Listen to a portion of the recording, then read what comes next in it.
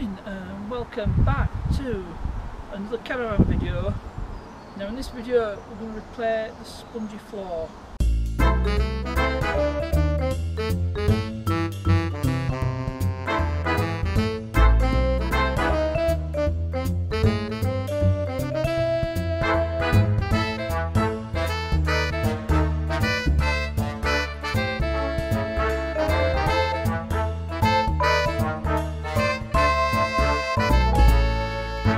I managed to get everything off the carpet, so it's all freed up. So the floor's spongy in a couple of places. Probably won't show up too well on camera. It's about, one area's about here, so I'll just do this whole area. Just going in towards the seating area and up to the fire, and that should cover that area. And the next area is a bit somewhere down here. If I can find it again, here we go, just in front of this partition. So again, I just do all this area, sort of to edge of this the cooker unit, all round here, probably in line with this bit. So the first thing I need to do is get this carpet up. Fortunately, in this caravan the carpet does not extend under it. I don't know whether you can see it. What you see is that the whole carpet, some manufacturers will lay the carpet down over the entire floor area and then put the units on top, but it's not the case with this particular caravan, so better start getting this carpet up. I made this interesting discovery as I was pulling the carpet up, and I found out it's somebody's been spot gluing it around the edges, which I think I might do when the time comes to put it all back. I found this, it looks like somebody's been here before, because there's copies of a motorcycle news from 25th of February 2004. So it looks like somebody's had this carpet up before me. Don't know why. Anyway, I'll keep on pulling this bit of carpet up. Well, what have we here? I pulled up the newspaper, and if you can tell, it looks like it's been done before. So that's going to make my job a bit easier. So what I think I'll do is I'll redo this. I mean, it's round here where it's spongy, so the repair hasn't lasted. If the newspaper's out to go by, it was done at the beginning of 2004. And unfortunately some of it started to fail again, so it's just a matter of drilling out these dowels. But that's just made my job a bit easier. So I'll do this bit and then I'll have to pull up the carpet at this end. But yeah, that's made my job a lot easier. I know where to drill now. Right, time to pull up the carpet at this end now. I need to take that off, that's for the table.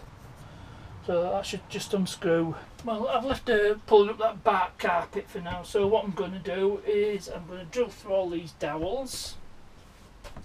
I've got my 8mm drill bit, and I'm using this as a depth stop, so I've put it with this socket, so there's about 4 centimetres sticking out, which is about the depth you want to go on this. So time to start drilling, and I'll whiz it through from here. So I'll just feel the sponge. You can feel it. Can you hear the air hissing out? So obviously this repair has failed. So what I'll do is I'll drill there and come right back to here, and that should cover it all. So right, definitely going to start whizzing it through from here.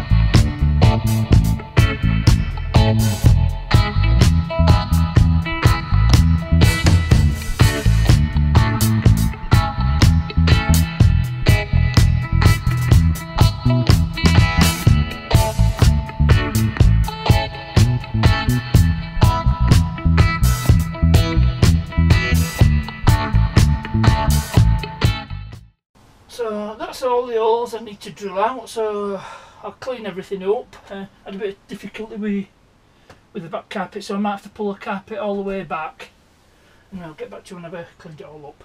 And it's the same situation at this end of the caravan. It's been done before, and the repairs obviously failed, and the sponginess is around here, so just re-drill the holes all here, and I'll whiz it from this point on.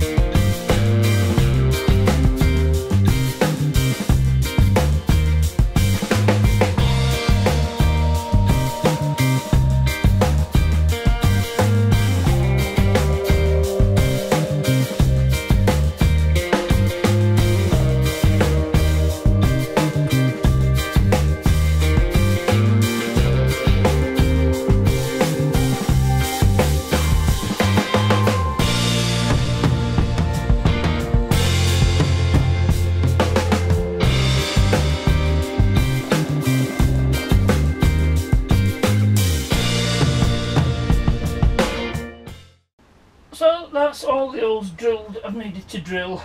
Obviously I've drilled a larger area where the sponginess is, so once it's all done it should be a nice solid repair. So I'll get this cleaned up and then we can start filling the holes up with the resin. Now, I've got the resin and I've got the dowels. I've got these both from Amazon, so I'll put up Amazon affiliate links in the description, so you know, to help support my channel, please click on the affiliate links and buy from them. It doesn't cost you any more, but I get a small percentage, and like I says, it helps my channel out and need all help I can get. So we'll start filling these holes in with the resin. So first thing I need to do is cut the top off this. And there we go. And start putting resin in these holes. I'll whiz it on from here.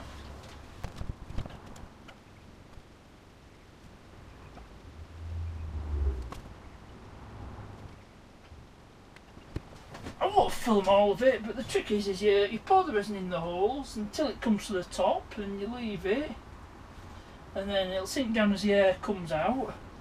Once you've got as much resin in as you can, you just put the dowels in, and then just leave it for 24 hours. Literally, walk away, leave it, and then that's it, job done. So I'm not going to film anymore, and I'll show you when it's done. So I've done all the front end of that, and as you can see there's excess resin coming out through where I put the dowels in. It's gone up the side, and you can see all air bubbles coming out of it. So just leave that for 24 hours to set, and then that's the floor repaired. So I'm going to do the same down here, and I'll let you know when I've finished. I've got it all done. As you can see, the excess resin and the air is actually seeping out, so we'll need to leave this. We'll literally have to walk away from it, leave it for 24 hours at least, and then we'll come back to it and we'll finish it off. We'll have to clean it all up and trim off the ends of the dowels. Once that's done, carpet can go back down. So I'll come back to you when we're ready to do that. It's now the next day, and it's all dried up. You can see where the excess resins come out, and just what I need to do is scrape it all off, probably, and cut off the dowels that are sticking out, because some of these didn't go all the way in like this one. So I've got a selection of tools, got a hacksaw, should be able to cut off the ends of the dowels that are sticking out. I won't film all this bit because it'll be boring. So I'll get this all cleaned up, scraped off and clean it up, and then we'll start laying this carpet back down. Well, I've got some of it done. I've got this bit finished, and I'm still not quite done here because every single dowel is sticking up, and I'm having to trim the top of every dowel. It's just a pain in the arse and time consuming. It's now 7:30. Storage place shuts in half an hour, so I'm going to have to leave it for tonight and carry on another time. Welcome to day 3 of this little saga. Like it says, yesterday I couldn't get finishing time to get out before the storage place closes. What was taking the time is these dowels, you can see it's a bit sticking up, so I need to cut it off flush like that. So I'll just put the camera down and I'll show you how I do it. So what I do is I get the hacksaw blade just on its own, just lay it down on there, just saw through it like that, and that cuts it off flush. And what I'll do is once I've cut them all down, I'm going to sand them over, and that's basically how I do it. But every single dowel was sticking out in some shape or form, and that's what's taking all the time. So what I'll do is I'll finish cutting all these dowels off flush, and then I'll get back to you when I've done. Okay, I'm all done. It's cleaned up as much as I can.